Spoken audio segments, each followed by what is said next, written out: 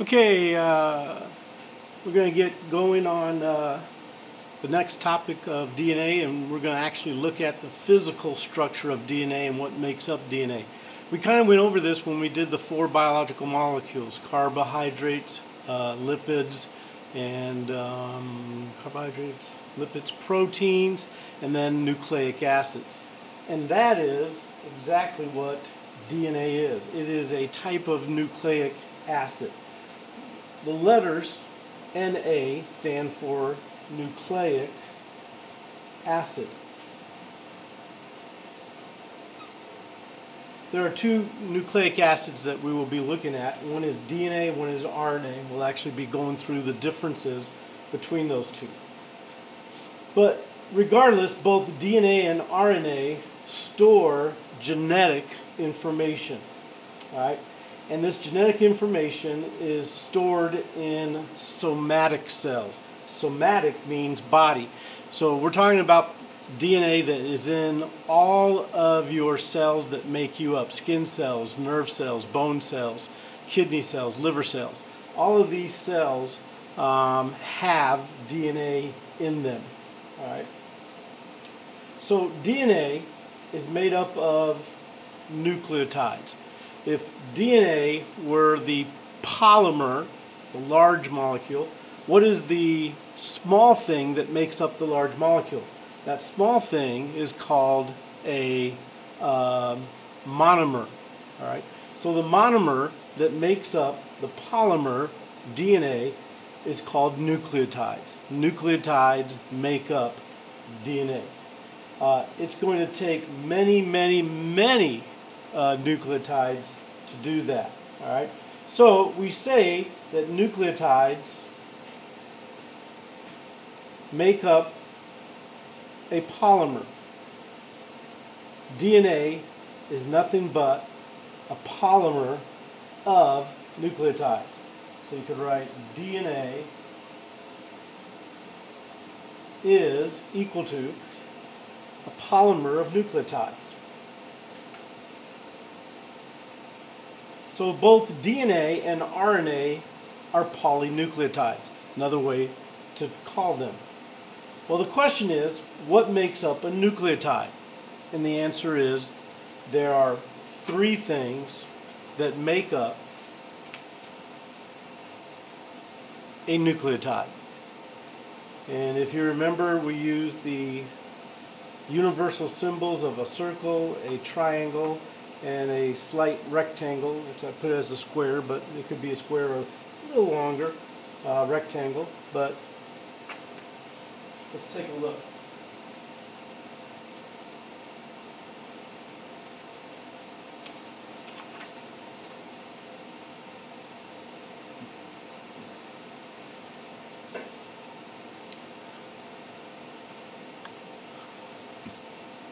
So your 3 things right here is in purple.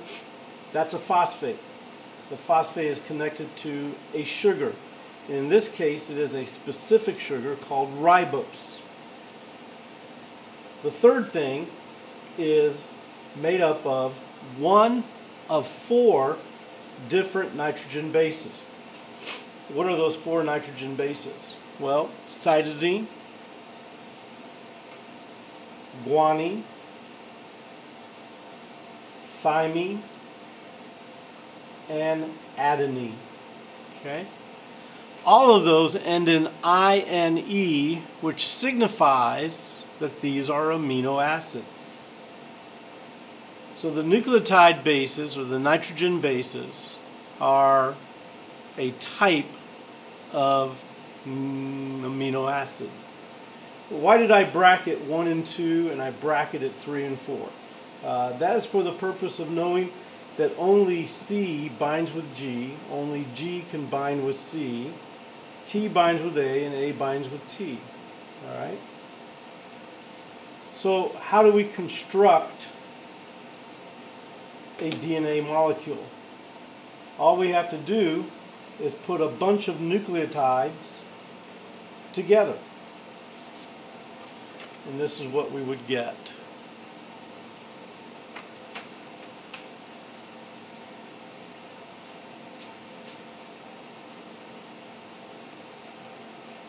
trying to find a long enough pencil right here. All right.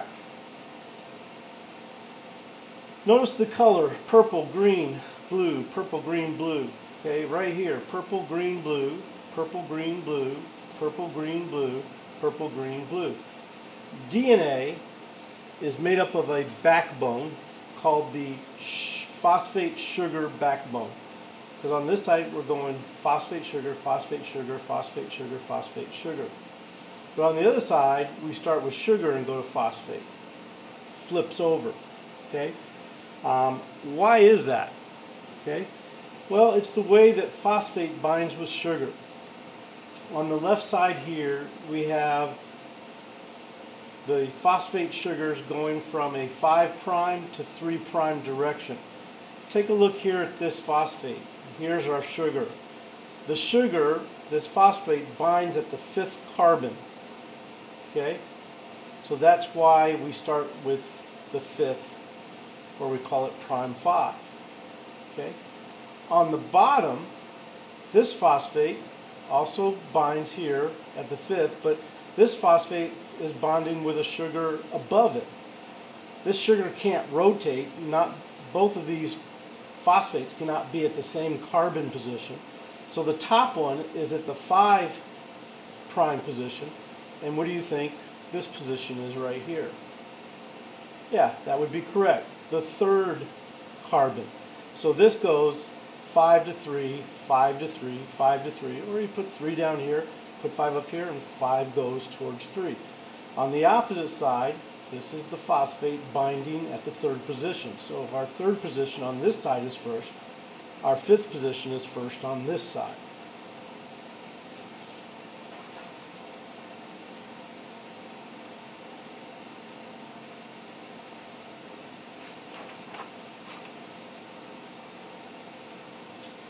So here's our rule. The nitrogen bases of DNA. There are only 4 of them in DNA. There is a 5th one that we'll talk about, but we have to talk about that when we get to RNA. ATCG, adenine, thymine, cytosine, guanine. Yes, you will have to memorize those names. A binds only to T, C binds only to G. Okay? So, if I were to build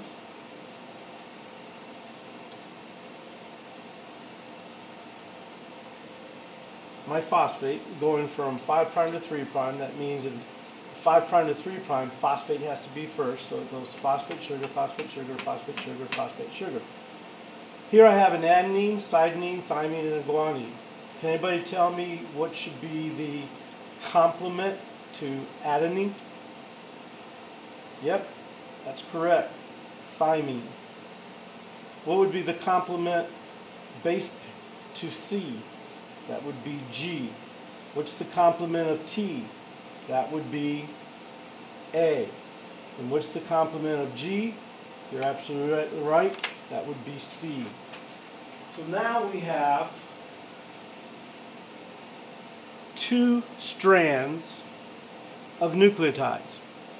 And the only thing left to do is twist those into a double helix. All right. Here we have a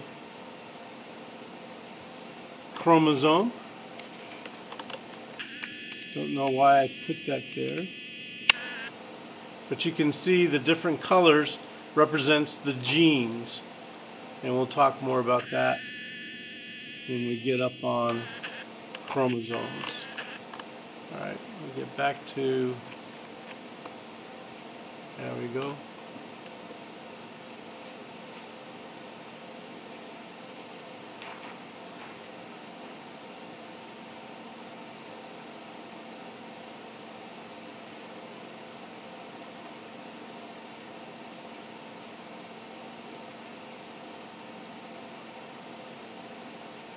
Alright, just to give you some practice, go ahead and fill in the complement at each one of those. I'll give you a little bit of time to do that. while I get something to drink real quick.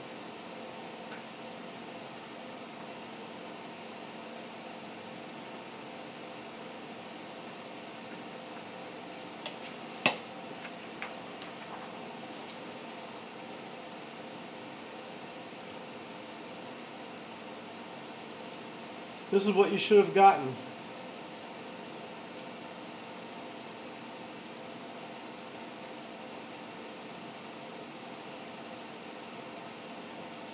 A with T, C with G, C with G, T with A, G, C, A, T, T, A, T, A. Okay? Sometimes you're going to be asked to complete the base sequence or the complementary base to the established base, and it'll look like this, but sometimes they may just give you a sequence like this.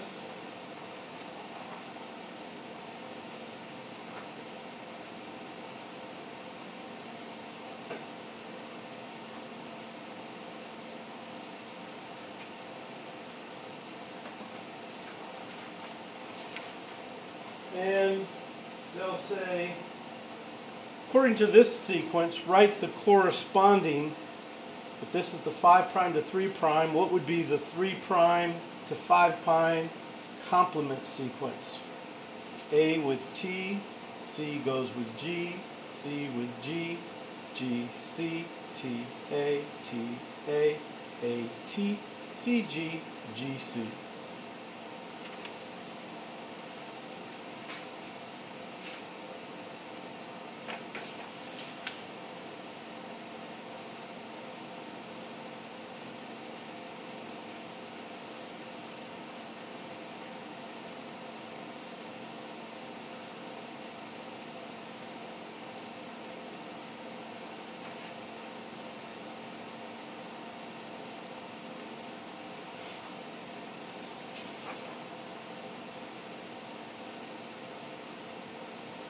Let's take a look at some anatomy of the base pairs.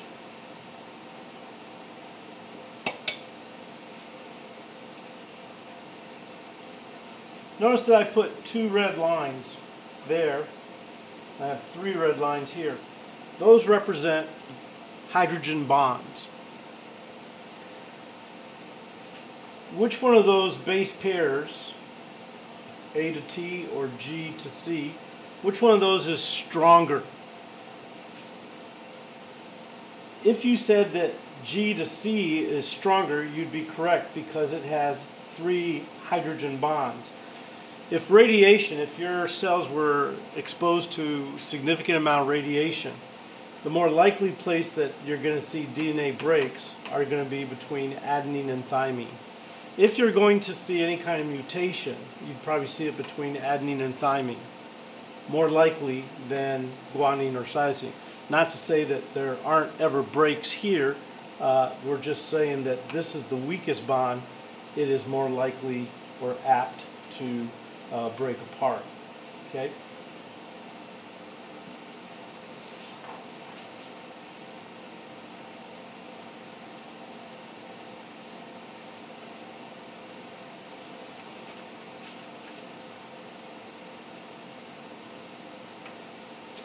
All right, let's compare RNA with DNA.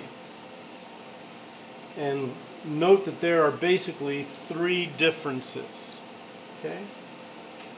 RNA stands for ribonucleic acid. DNA stands for deoxyribonucleic acid. So our first difference, deoxy means to lose 1 oxygen. So here's the first thing that we notice about the difference between DNA and RNA. RNA has 1 extra oxygen compared to DNA. Or you could say DNA has 1 less oxygen than RNA.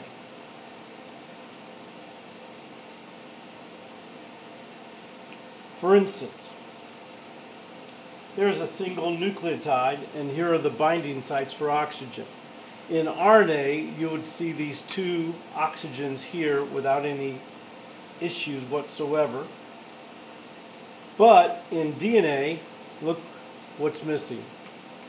We're missing this oxygen right here. Hence the word deoxy. So that is the number one of 3 differences between RNA and DNA.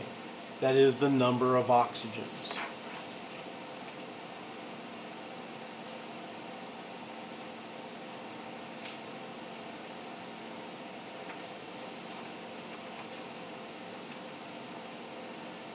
The number 2 difference is RNA has no thymine. Instead, it replaces thymine with uracil. So if you had a nitrogen strand of nucleotides, you would see A, U, C, and G. There would be no T. Okay? So if I were to give you a sequence, like this sequence right here, and I said, is this a DNA sequence or is this an RNA sequence? You would say RNA because the presence of uracil. Uracil means you're dealing with RNA. And then finally, the third difference is that RNA is a single backbone of phosphate and sugars. Or we just say RNA is a single strand of nucleotides. Just a single strand. Not double and twisted, just a single strand.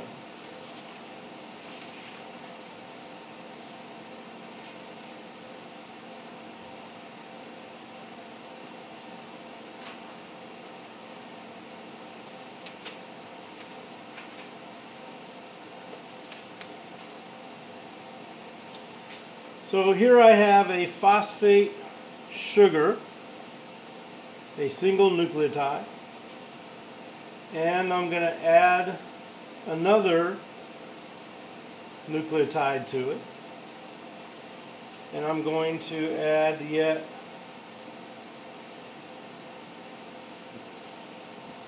another nucleotide. So I have phosphate sugar, phosphate sugar, phosphate sugar, base A, C, G. This is a single strand of RNA.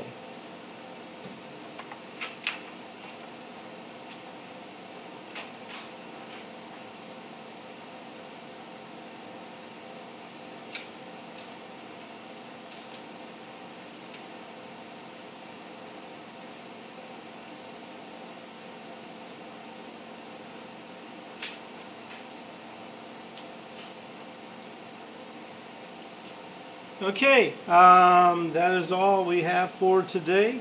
For students A through K, I'll see you Monday. Students L through Z, we'll see you on Tuesday. All right?